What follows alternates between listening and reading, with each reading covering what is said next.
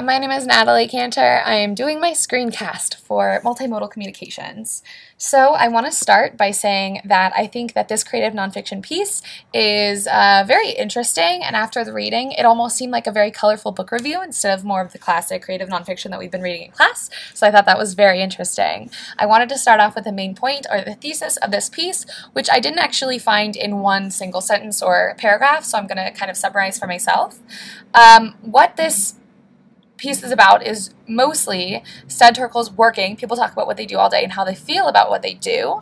And I'm saying that his thesis is that that book inspired him to spend a decade working as a janitor inside of a hospital, and he attempted to create a union that would ensure political rights for workers, as him and his other communist friends were committed.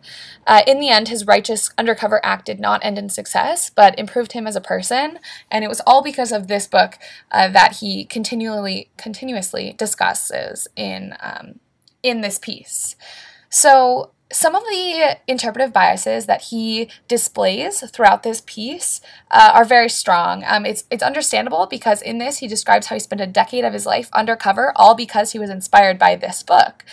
So we understand he's fanatical, but he's inspired, and he spent so much time that it's almost impossible not to be overwhelmingly biased. However, he does openly display his bias, so we can understand and mitigate that understanding.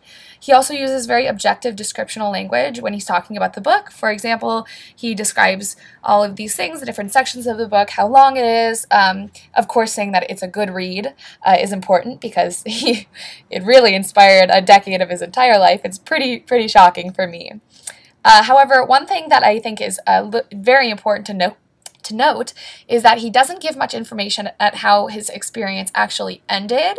And we learned in class that by not saying things, you're really saying things within a creative nonfiction piece. For example, he said, "At the hospital, we lost 2 union drives, the jig was up, we faced too much money and fear." So by only saying these 2 sentences about how he ended the decade of his life undercover, we don't understand exactly what happened or why it happened, but instead are left in the dark as an audience. So that's negative. So I'm going to talk about my own interpretive biases now. I think first I was thrown into it by this title, Real World Education. As a Minerva student, that's one of our slogans, so I was kind of very interested in how his real world education, how he talks about his own. So that tied me in originally.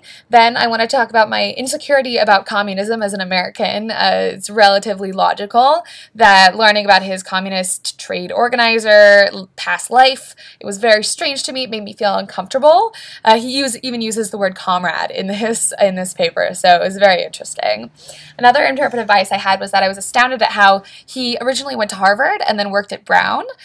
Here, as we can see, but he didn't use it. He immediately started working as a janitor in a hospital, and I was very confused until I finished the entire piece and I realized that it really offered him an intense gratification and knowledge that nothing but real-world experience could have really given him.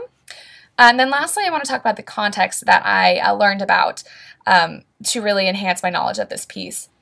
So the first that I looked into was the communist principles that he was referring to. I learned about the new communist movement and the new left, and I learned that there was a huge campaign focused around organizing the working class, and it was all focused on Marxist ideals. So now I understand that his ideas were part of a much bigger society and a societal problem, and he wasn't necessarily an outlier that I originally thought he was.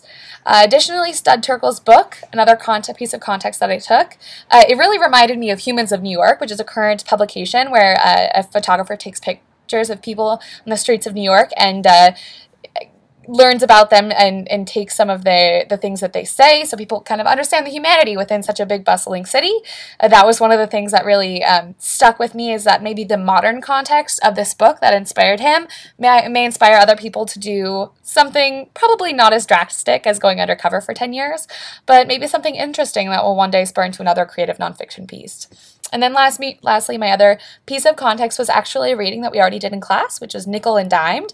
Very, very similar, how a woman went undercover to a low-income job to understand what it was like, but in a totally different way. She went about it in a very, very different way of talking about that. So I think contrasting the 2 contexts, one of which was much focused on the inspiration for doing it, the other one was talking about literal things that went down during her time, was important to take note on how this was written. So it really taught me a lot.